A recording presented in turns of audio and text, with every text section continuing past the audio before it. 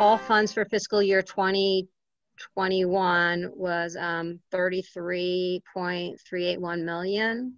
So minus a 1.6 million goes down to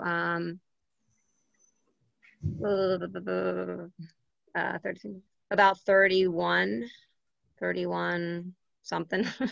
Sorry. 31 million for this coming year. 31.7. Thank you. And then for the current fiscal year, and then total pay act for year 2, I don't think changes. That would be 36 million. That's all. 36 million for the second year. Yeah, is that actually, if Harold Schwartz is on, is that correct? If pay act does the pay act for fiscal year 21 impact fiscal year 22? I don't think it does. Harold, go ahead and unmute yourself. We would love if you have those numbers in front of you.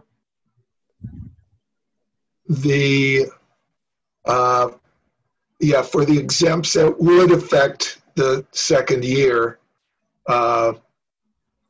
because of the step piece. So we have to go calculate that. But the numbers you were talking about also were all funds, not GF. So I just want to make that clear. I mean, however people want to get the numbers, we may need to go back and come back to you guys later with the splits, depending on what you want. It's kind of hard to do it on the fly. Jim, how do you want your information? No, I think at some point it would be good to have a breakdown. I think, you know, obviously we have to look at the total amount and work with appropriations as to, we can pass anything we want, but appropriations has to find a way to fund it. So I think that might be a conversation with them and how they break it onto the various funds, whether it's education or whether it's general fund or transportation fund, whatever. We don't, well, we don't have anything here then on judiciary as part of this. Is that correct, Beth? I have, I can share with you kind of our estimates for judiciary, how we've broken it out, but we would definitely want the judiciary to confirm those numbers because we haven't really discussed the judiciary on the call, and we'll hear from them in a few minutes. Okay. Any other questions? Good. Yeah, one more. Beth, the skinny budget for the first 3 months supposedly has you built in an 8% reduction pretty much across the board from what I understand. Does that include any staff reductions anticipated to get at that 8% reduction? I think that's a question for each department on how they are going to try to get to that 8% reduction. For us, for Department of Human Resources, I mean, we definitely have money. We're doing a lot of work to support the coronavirus relief. So we do have some fund that will be there that will help us for that budget. But it was really presented to us is that this is our funding to continue running our government, and we haven't done the full look to see what our full fiscal year will look like for 21. So there may be some departments may have some staff reductions in there. I'm not aware that there are any in there to make their actual first quarter budgets. I don't have any. I do have vacancy savings in there. We do have a hiring freeze. So there are the vacancy savings that are in there that are included that are going to help us get through that first section. And so that's really where we are right now as far as personnel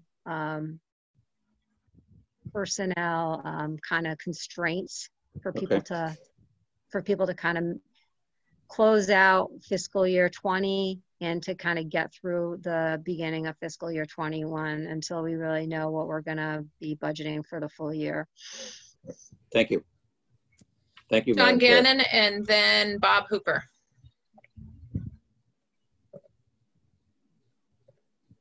Thank you. And thank you, Beth, for testifying today.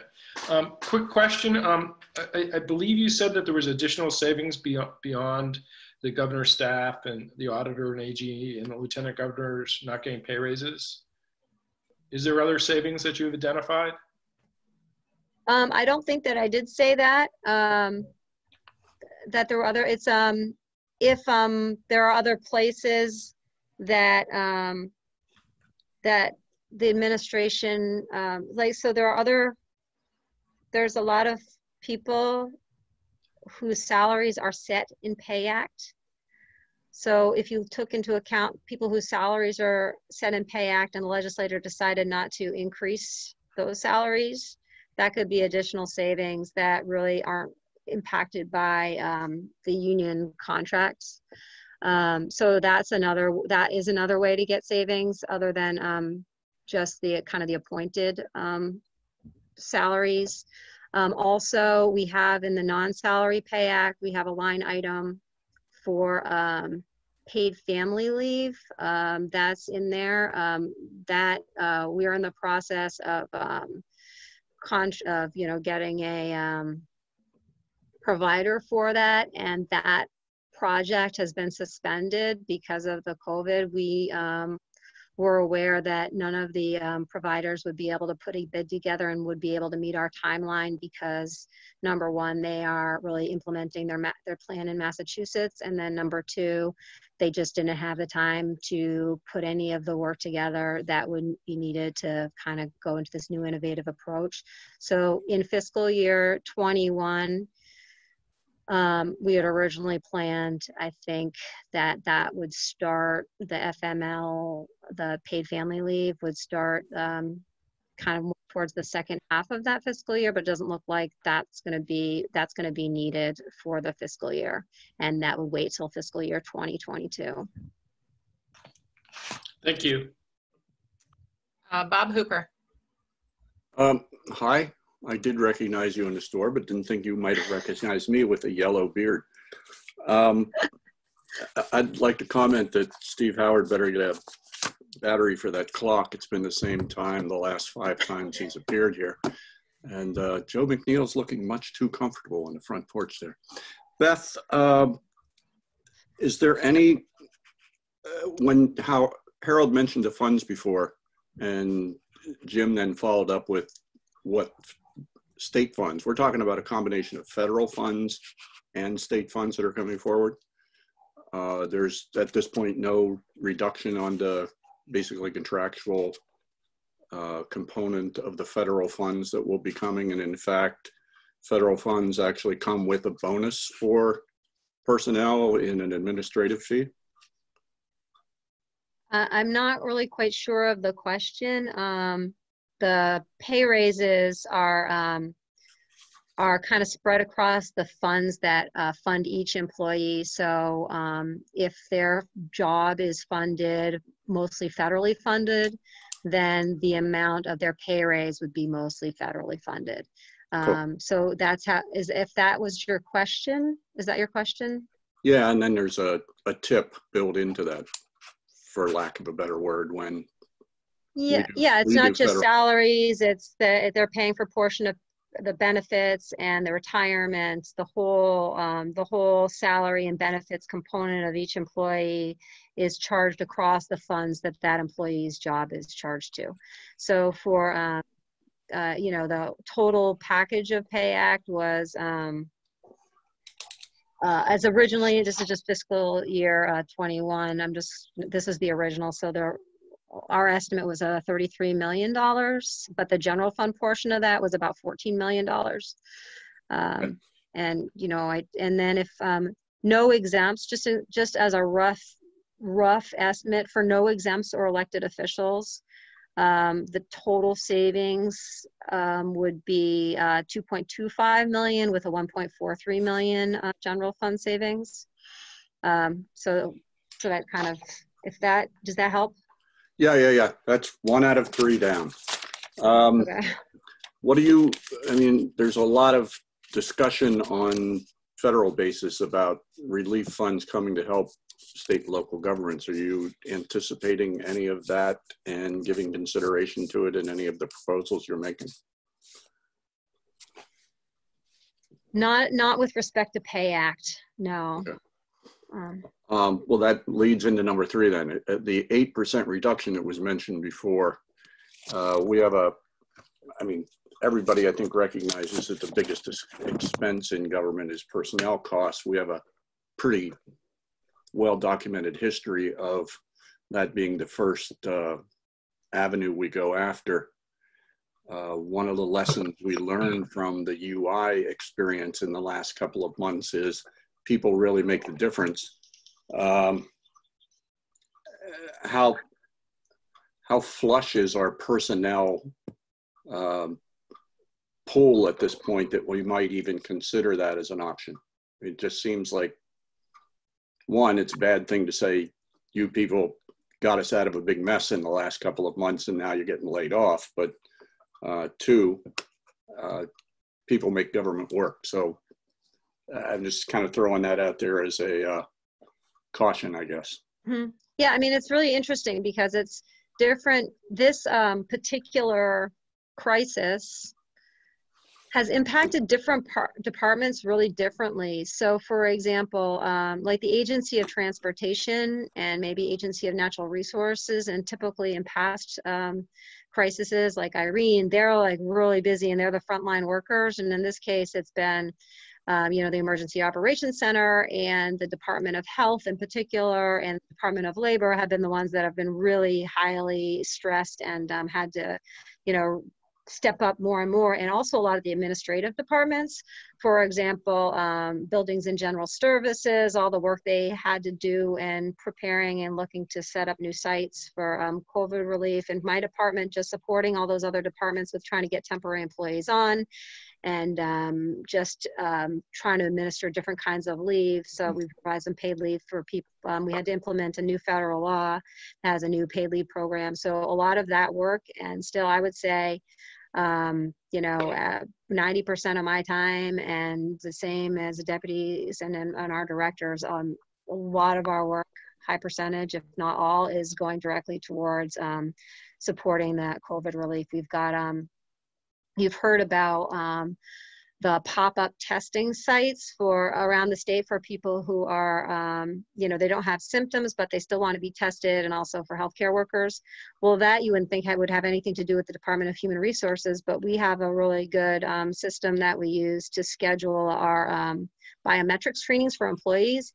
And we're using that to schedule those pop-up clinics, which also means, so, and that scheduling takes a lot of time. So we're doing that as well as answering all those calls. So the calls that come in that say, I can't schedule this or cancel my thing, that's also going through the Department of Human Resources. So I think every department is really pitching in where they can to help. And I guess I'd be remiss, especially with this committee, not commending the efforts of our employees, and also talking about the support and the cooperation with the State Employees Union and the Troopers Association, as far as just working together to try to get communications out there and to try to make sure employees are taken care of. So I think we've all worked really hard to try to make this as less, if possible, as less stressful for employees as we can. I know it's stressful. Thank you, Madam Chair.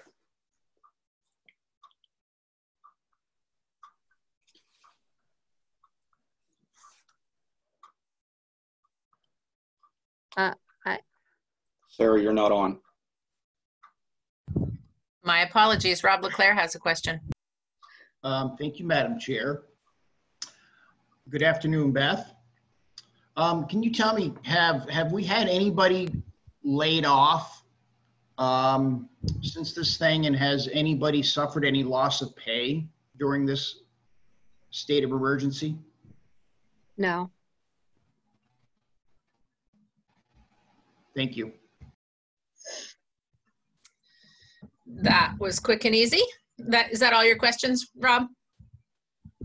It is, Madam. I'll lower my hand. Okay, sounds good. Beth, did you want to kick anything over to either Dan or Harold, or shall we move on? No, I think they were just here in case you ask questions. Dan in particular has been, he's been working with State Emergency Operations Center a lot, so he's been working hard on that. So in case any questions came up on COVID, that's really why he was on. And Harold's obviously the numbers guy, and I also have John Berard listening in case any detailed questions regarding union contracts came in. But I don't think that they, you know, I've probably taken up enough of your time. Unless you have questions that I can answer. Well, stick around. We may have more questions. So I'd like to go now to Pat Gable and ask Pat to share with us the status of the collective bargaining agreement and the Pay Act is from the judiciary perspective. Go ahead and unmute yourself. Thank you. Thank you, Madam Chair, and hello, everybody on the call today. One nice thing about Zoom that I don't think we figured out on Teams is that you can actually see everybody who's on the call, or most people, and that's helpful in this time. I think because there are so many things about the contract status that are similar to the executive branch, I'll just point those out. Just as in the executive branch, we are here, the judiciary is here to support the full funding of the collective bargaining agreement that's been reached between the judiciary and the VSEA. I'll talk in a minute about what the numbers will look like, but we hope and expect that the legislature would do so. Just as with the executive branch, if the legislature chose not to provide the funding, then we also, under our contract, would go back into collective bargaining. I think one area in particular of concern is because that first lump sum payment comes at the beginning of the fiscal year, we are in the same position that if that was not funded in time to make that payment, technically, in any event, that would put us back into collective bargaining with the union. And the judiciary bargaining team and the VSEA bargaining team worked very hard this year and put a lot of time and energy and effort into reaching this agreement. And I think similarly with the executive branch, they've also successfully worked out a number of additional side letters to cover the judicial emergency period. And so both of those teams have worked very hard. And I'm sure they would appreciate it if the contract was funded and they didn't have to go back and do that work again. As in some parts of government, it's already been mentioned that payroll is always the largest part. In certain parts of government, such as something is crashing at my house. I don't know what that is, but in certain parts of government, payroll is particularly high, and in the judiciary, we're predominantly payroll. Unlike maybe some of the other branches, the number of positions with the Pay Act as a part of, with statutory salaries as a part includes 62 judicial officers. And so out of our total 350 positions, 62 of those have statutory salaries under the Pay Act. In the event, and now somebody's mowing the lawn at my house, but I'll try and ignore that because I assume you can't hear that. In the event that the entire payroll of the judiciary had the same increase as the collective bargaining agreement, the total one-year cost of FY21 would be $1,173,305.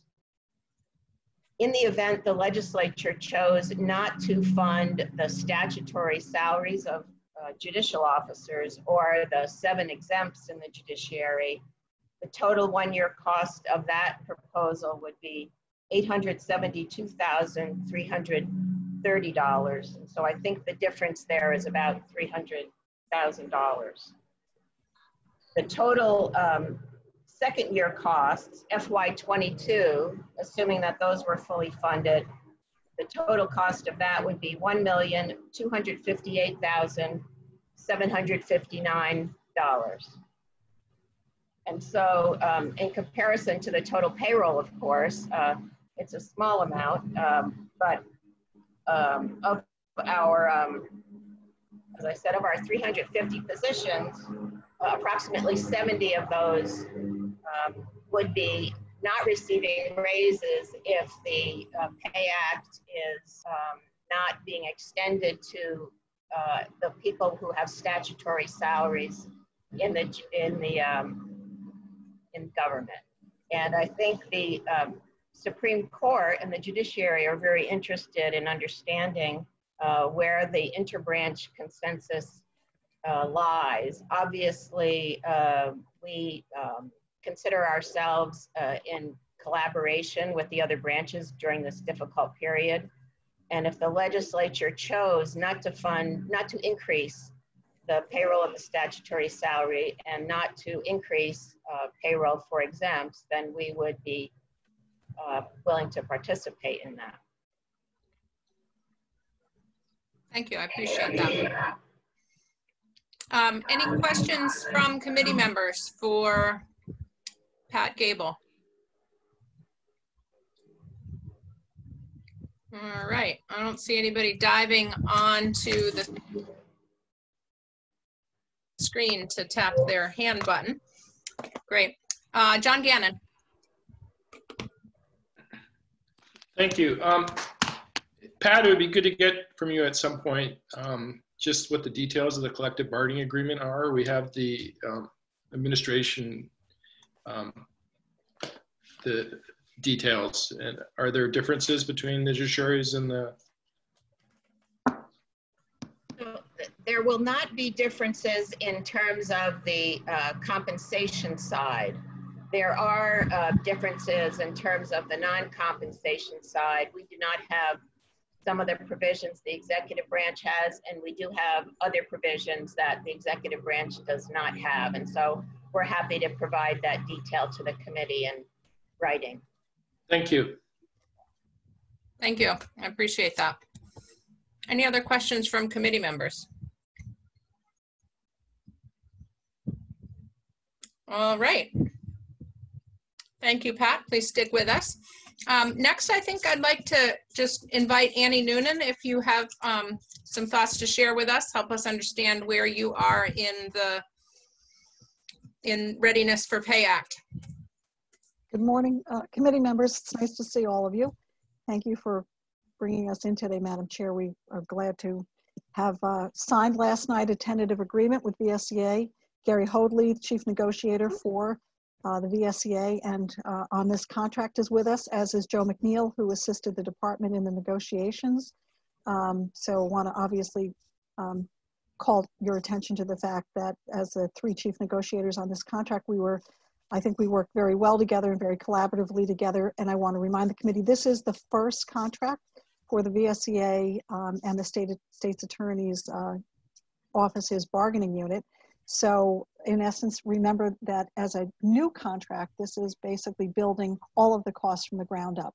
So year one of the contract will obviously have more expense because it's not as though we're just adding to an existing benefit for which we budgeted. Everything here is new. Keep that in mind, and we are working fast and furiously to put together our numbers. Also want to point out that Steve Howard, the executive director of VSEA, is also on the call with us this morning. So because we have just last night signed the tentative agreement, the details of the provisions of the contract are not publicly available. So we can say to you today that we think we've reached a fair agreement. We are very confident that the ratification through the membership will be successful. I can tell you that the state's attorney's executive committee, which is in essence had reviewed this and reviewed the sort of where we were at progress-wise, and then did review the tentative, voted to support this, unanimously voted to support the agreement. I believe that we have costed this out for year one, and we will cost out for year two. We're close. And I think that it probably would be fair to say to you that in terms of the pay adjustment, that we are lining up with the executive branch for that purpose. There are other provisions that are salary-driven benefits which go into the Pay Act. The Pay Act is whatever is driven by the salary cost. So those specific provisions we're not really at liberty to speak about today because it would reveal actually what the terms of the agreement are. And I will let Gary talk about the ratification process, but we can provide the committee with a spreadsheet for just sort of with a general cost estimate for year one and probably for year two later on this afternoon. I would want to also point out, Madam Chair, that the state's attorneys, the 14 state's attorneys and the 14 sheriffs are taking the wage freeze. I think Beth may have said that, but they are planning on being subject to the wage freeze, as is the executive director of our department, myself as an fully exempt employee. I probably shouldn't say this, but I could yell downstairs and have him weigh in, but I think the Secretary of State also has, if he hasn't had a chance to talk to Beth, I know the Secretary of State is also planning on taking the wage freeze, and as will his exempt employees. So that you can add that to your tally sheet, Beth, if that helps you out at all. If you need confirmation, I can whistle and see if he'll come upstairs, but I make him go downstairs because we cannot work on the same floor because he's too loud. Okay, I'd like to see if Gary, wants to weigh in sort of in terms of the process, and then I think we can both, and Joe can take questions from the committee. Thank you. Gary, what can you tell us about the ratification timeline? So thank you very much for the opportunity to speak to your committee. The membership is just being notified that the bargaining team has reached the tentative agreement with the department, and that notice is going out today. I need to speak with the rest of our staff to prepare the documents that need to accompany the ratification ballot. The anticipated timeline for that would likely be in the next week, that we would prepare the ballot and submit that to the membership. Steve Howard may have a better recollection of what the timeline is necessary for members to return those ballots, but we will be doing electronic balloting, so it should be fairly soon, but it needs to be done prior to July 1st, obviously, to be able to complete the process of having a negotiated agreement.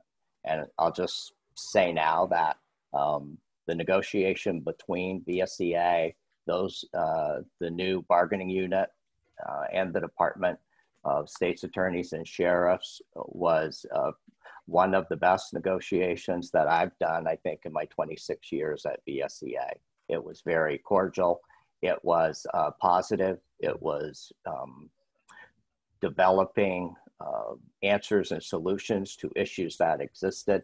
And the members of this new unit, I think, are very pleased that they now will have the same opportunities in a lot of areas that other state employees have. So the relationship during negotiations was certainly very positive, and I expect that to extend throughout this 2-year contract. Thanks, Gary. Committee, any questions for Gary on the bargaining process or ratification timeline? Jim Harrison. Yeah, thank you. This may not be for Gary, but he may know the answer. If not, Annie would know the answer. Assuming it's ratified in short order, did we get a cost estimate for each year of the contract? Gary, want me to take that? Yes, yeah. Yes, Jim. We do. I was preparing it last night and this morning. I think I just want to run my numbers one more time. I think I can provide by later this afternoon the cost estimate for both year 1 and year 2. And again, I just want to point out that some of what you will see will be salary-driven benefits that are brand new. So I don't want to say that as though I'm scaring any of you that this is going to have a huge price tag. But of course, as a brand new contract, there are new benefits that will be incorporated here, that once we have this contract in place, Jim, then we are able to, for FY22, to budget for some of these expenses, where right now for the FY21 budget that we've submitted, we were unable to budget them because we didn't have a contract, we didn't know the terms of the agreement. So I think that as we go forward and we're able to put some of these in, our provisions of this contract governing about 107 bargaining unit employees will not look tremendously large. Okay, thank you, Annie. And I know I'm sensitive to your not wanting to go public with the details of the contract until it's ratified. But can you tell us if it contains a similar provision as with the state at large, with a kind of a one-time increase base amount to everybody, and then the step increases? Is it kind of the same format, or can you not tell us at this point? I would say that we can say yes to that. Gary, you agree that we can say yes to that? Yes. Yeah, many of the provisions will mirror the executive branch contracts. And also, I should have said, Representative, the effective date of this new contract will be July 1st. So the 2-year agreement will have the same timeline or effective dates as the executive branch contract. Okay, thank you both. Thank you. Committee, any other questions? Okay, well, this is only round 1, and due to our technical challenges, we got a bit of a late start, so I appreciate everybody's patience as we made sure that we could stream this meeting live in order to keep our open door policy on committee deliberations. So we will come back to the issues around the Pay Act at our next meeting. We need to hear from VSEA, and we also would love to hear to have Annie come back and maybe share with us the spreadsheet that you said you may have finished by this afternoon. And so stay tuned, because Andrea will be in touch with you to schedule further conversations about Pay Act. I want to again say thank you to committee members for your flexibility and patience today, and a big thanks to our IT folks who've been scrambling to make sure we can continue to conduct our business despite a few snags with the technology this morning. So that is a wrap for today, and I think we can go ahead and adjourn this meeting, and we'll see you again soon. Thank you. Thank you, Madam Chair.